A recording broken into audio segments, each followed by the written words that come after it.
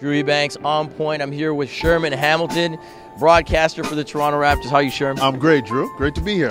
Now, I mean, when you really first heard about this game, you know, Coach Rana doing a tremendous job with Team Canada and everything like that. When you heard they were going to play Wake Forest, what'd you say? What'd you think in your mind? Well, I love it. I really think that there's a misconception out there that Canadian universities can't play with some of these D1 schools. It's not that far away, and I think that's important. We need to get more appreciation for the basketball in this country so that we don't have problems when kids go to the States. We understand why they do it, but if you stay here, there's an opportunity to play quality basketball. So I think this event has been great. Roy has done a great job building this program, and you know, the fact that they're getting this kind of place to play in, I think it just tells you that where this program can go in the future as long as it continues to build. And you know, Roy's a grinder. He's going to go after it. I'm a city guy, I've been here my whole life, and when this opportunity came up, it was just an extension of my kind of history in Toronto basketball. I've had a lot of players, former players of mine at Eastern play at Ryerson, its location downtown.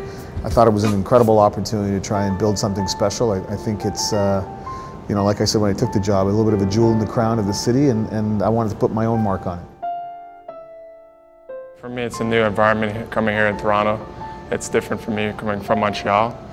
I love it here. Guys are like my family here, like it's my family away from home. It's a great opportunity for me to coming here, just because when I came here, Rana was the second year coaching. The program wasn't not where it is right now, so I had the chance to grow up with the program. He recruited me, I just had lunch with him. I really like his personality and the assistant coach, and I really felt comfortable with him, so that's why I chose to come to Ryerson. The talent that we're developing at all levels is really improving. We're seeing that with the highest level of guys in the NBA and in the NCAA, and we're also seeing that in the CIS. I mean, we've got some pretty talented guys here in our league, and our league just continues to get tougher, and I think that's a testament to what coaches are doing at the youth level. So the depth of talent's really improving, and we're seeing that in the CIS. If the reality is that it seems like the CIS is what their option is, then I want to paint a great picture for them in the CIS. I want them to understand that they can get a NCAA experience right here in the city of Toronto at Ryerson. So it's really been more about what we can provide as opposed to trying to convince them that we can compete with some of their, some of the other options that they may aspire to. I mean, we can't compete with a high major, mid-major experience right now, but certainly we can provide a special one within the city and within the CIS.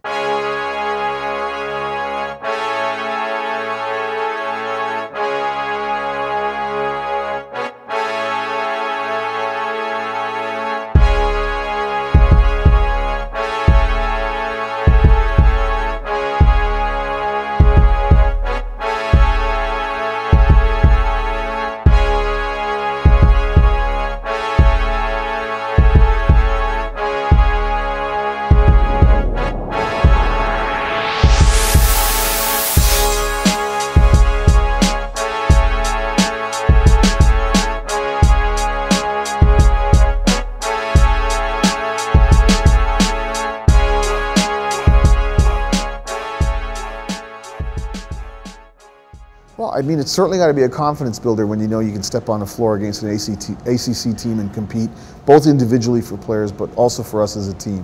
And then at times, you're going to take a little bit of a beating in some places, and it just reminds you of the reality of how hard we have to work and how much more we have to grow. It's been part of my vision. It's been part of what I want to be able to give our student athletes, that type of experience. We've had Baylor here. We've had Tulsa here, now we've had Wake Forest here, we've been on the road at Stanford, we've been on the road at Detroit, Santa Clara, Rhode Island. So we're going to continue to play those games. I mean, that's going to be a big piece of our build in this program and what we want to do for the basketball community in Toronto.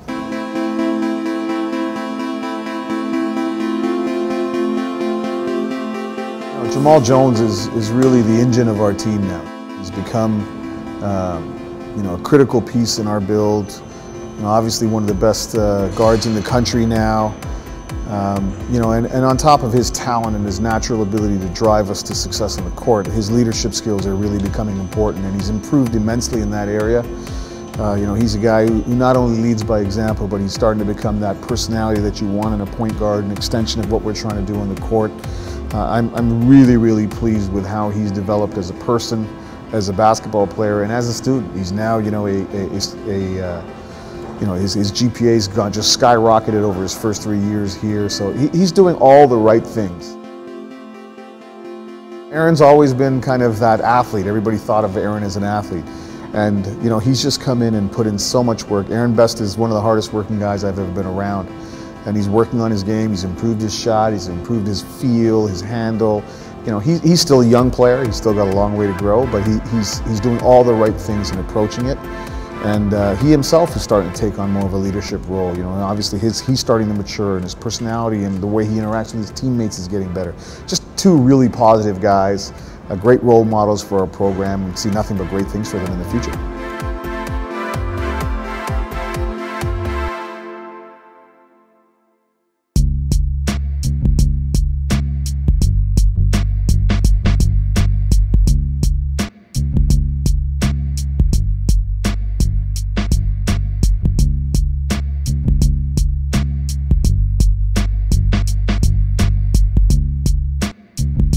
Let's make tonight a memorable night, right? And we're one half away, right? 2-point lead on an ACC team in our building. I think, you know, you can erase any type of fear. I mean, this is our game. I think you gotta feel it, right? Crowds behind us, the whole, you know, we're on our own floor. They're a little bit shook. They're going in the locker room right now thinking, okay, you know what? They're throwing multiple defenses at us. They're concentrating a lot on how to beat us. That's where their focus is right now. How do we beat them? Because they're worried about us switching. Right? Let's just be disciplined what we have to do for the rest of the way, and I think we're good. Fourth quarter, you close them out. That's what you got to do. You got to close games in the fourth. You win games in the third, you close games in the fourth. Let's go. Let's do 20 minutes. 20 minutes of work. Work on three. 1, 2, 3. Work.